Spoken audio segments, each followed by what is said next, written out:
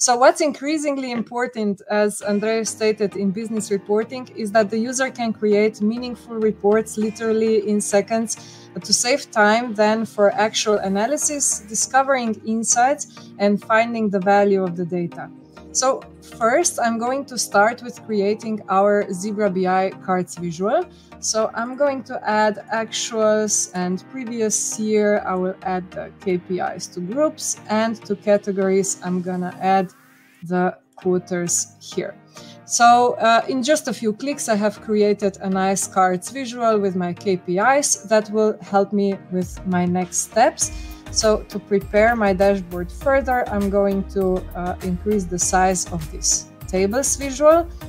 And in the tables visual, we want to show a product breakdown. So from my products table, I will add the product hierarchy to the categories. I will add the actual numbers and the previous year. And again, with just a few clicks, I have created quite a meaningful table. So now just a little detail before we go further, I'm going to turn on the grand total. So you can see that this table is already very rich with data. We have product categories with products listed beneath. We have automatically calculated variances, so absolute and relative. And it's already a lot, but we can make it even better. So now I'm gonna show you the dynamic title feature. So we want our title to adjust to the KPIs that we select here. So for this purpose, I will bring to my visual the selected KPI measure.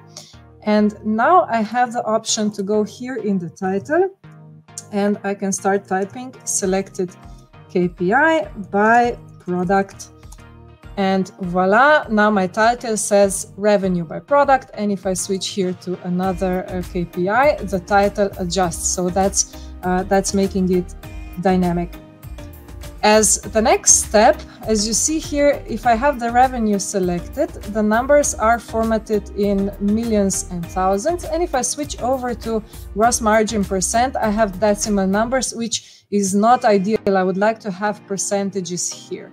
Right? To achieve this, I'm going to use another brand new feature. So I will go to the settings and expand the data label and find the units setting here. And I will switch it to Power BI. What this does is that now the visual starts reading the format of the numbers from the Power BI's data model. And because gross margin numbers are formatted as percentages, that's how they are displayed here. So if I switch back to revenue, now it's in thousands and it's working beautifully. And let's add some context to this table of ours. So we have here, again, if I expand my hierarchy, I have product categories and then products listed below. So those are the product names. And let's say I want to add now a little bit more context to this product. So I can bring in the SKUs here to the values bucket. And this adds another column to my visual. And I can move it here on the left. And now I have next to my product name, I have SKU column. This is our internal, stock ID. And for example, I can now switch the actual column to numeric values. I can also resize one of the columns here. Perhaps I can increase the size of this one if I want to, and I'm ready for my next step. So for this particular presentation, I will now remove the SKU because we want to have a little bit more space for me to show you something else.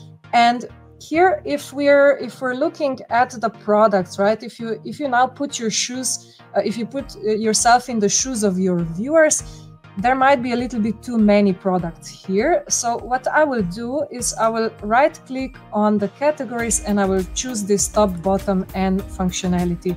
I want to apply it to the product, to my products. I will select the top N, filtered by my actuals. And let's say I want to show 7 products for each product category. And now again, you can see my others category was generated automatically. You know, all the numbers are calculated, the variances, and I can interact with it directly on the visual, and it's working really nicely. And then let's bring this to another step further. So I will go to this plus button here on top, and I will add something new as well, which is called quick calculations. And by clicking here on the % of grand total, I get another column that is again automatically calculated directly on the visual. And if I expand it here, it has also all the settings as the other columns, and I can change it, for example, chart type to pin chart.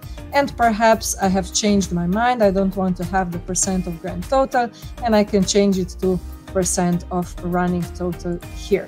So very nice. Now I have, you see, with just a few clicks, I have created a very comprehensive table without any DAX formulas, without fiddling in the data model.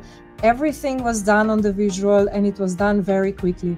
So in this presentation, I have already used a few new features that aren't released yet, but that are coming out soon. So the ones that I have used is the number format from model. I have used the dynamic title here. Then I have shown text measures with the SKU, the column calculations here, and I have also shown you the new resizing of the columns.